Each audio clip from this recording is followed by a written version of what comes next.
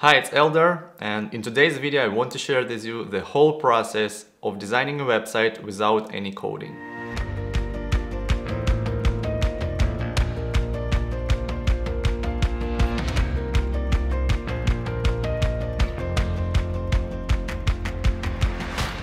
So the process of designing the website is a little bit different depending on wherever it is a recreation of the old website or the creation of the completely new project. But today I need to recreate the existing project, so this is what I'm going to do.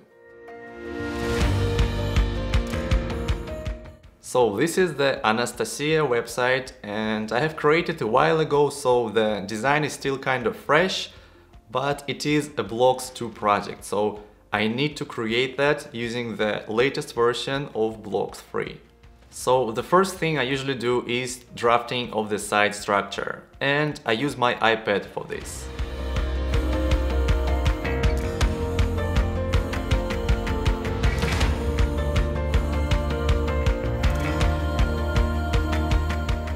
So this time around I already know what kind of structure I want to create, so instead of putting together the whole layout and the whole website, I will just concentrate on drafting the design for the elements I might want to improve in this new version of this website.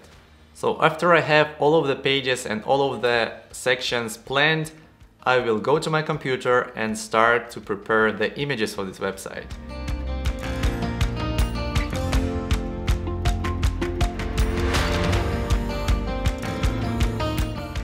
And it can be my own library, because if it is a personal project, I use my own pictures. I also use websites like Pexels, Pixabay or Unsplash to get the copyright-free images you can use for any of these projects.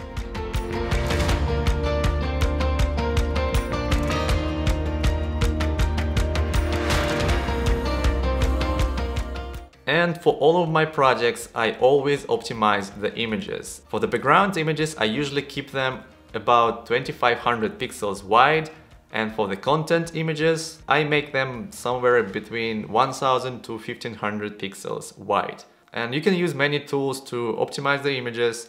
I just use Pixelmator and I export the images with about 70% quality, which is still look great but much lighter than the original. And I also use applications like ImageOptim, which help you reduce the file size for your images. So after I've done that, I go and open Blocks project, save the project to my folder, and I create another folder next to this Blocks project, and I copy all of the images I prepared to this folder. I do that because when I need to send the project to somebody else or just move it to another computer, I can just archive the whole folder, there's all of the Blocks projects and all of the content images, and just send it all together. So after copying all of the images to this new resources or images folder, I will import these images to Blocks project, and from there I will never touch the folder structure or the image file names ever again. Because if you do that, there might be some missing assets error in Blocks, which can be very frustrating. Next, I will create all of the pages and fill them with blocks, which are basically the website sections. And I will use my iPad to speed up the process and make sure that I don't miss any of the sections for my website. And by the way, because this particular website will be a multilingual website, I will create the English version first, and after I will perfect the English version, I will duplicate it and translate to other languages.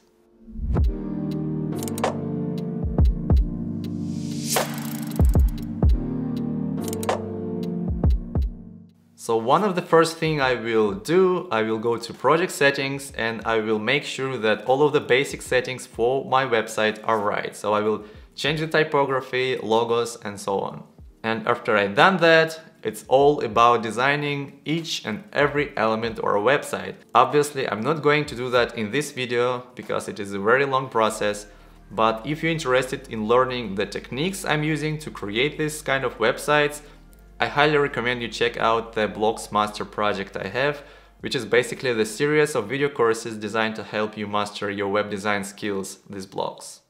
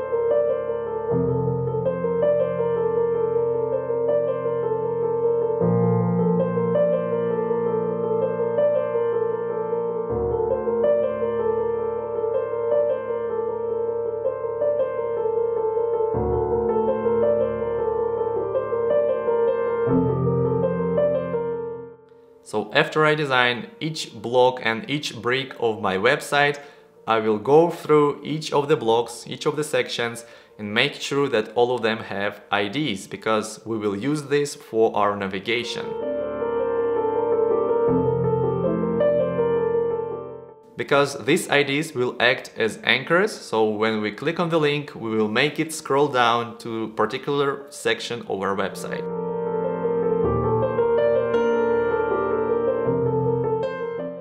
And finally, I will go through each of the breakpoints and make sure that our website looks great on all device sizes. So after I complete the English version of my website, I will just duplicate it and translate the content of the duplicated pages to other languages.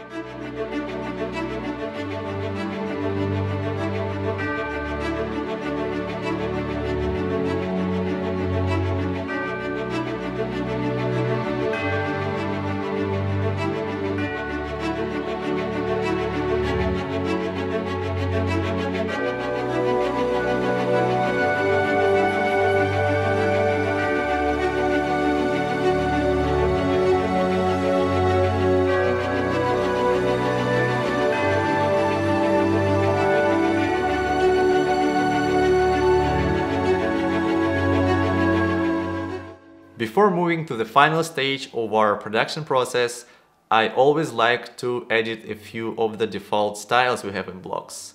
And to do that, I will bring a few of custom classes and edit them in Custom Class Editor. I think it is a good topic for the separate video, but basically what I will do is to get rid of the shadow when it comes to navigation, and maybe get rid of this blue effect, shadow effect on the form, as well as the scroll to top button. I don't think it looks very good in default version. And of course I will make sure that the background color for our mobile navigation, as well as the icons, are the right color and the right size for our website. So we are ready to export our website, and I will go to export settings, export this first draft for our website, and upload it to the FTP server. On my Mac, I will go through each of the sections and check if everything is intact. And if there is some issue, I will fix it right away and upload the new draft. And I will do that until I get to the perfect state for all of the elements. And then I will move to the iPad and check that our website looks great on all device sizes. And in iPad you can change the width of the window, so I can make it almost like mobile phone, or I can make it as a desktop, or I can change it to be somewhere in between. So finally I will put out my phone and check if this project looks great on mobile devices.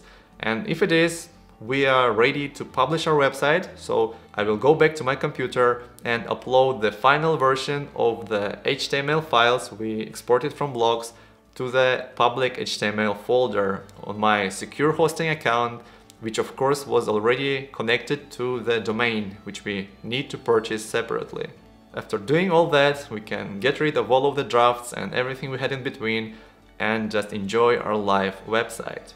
So this is my workflow for creating a website, and I hope it was helpful to you. And if you have any questions, please let me know and I will do my best to help you.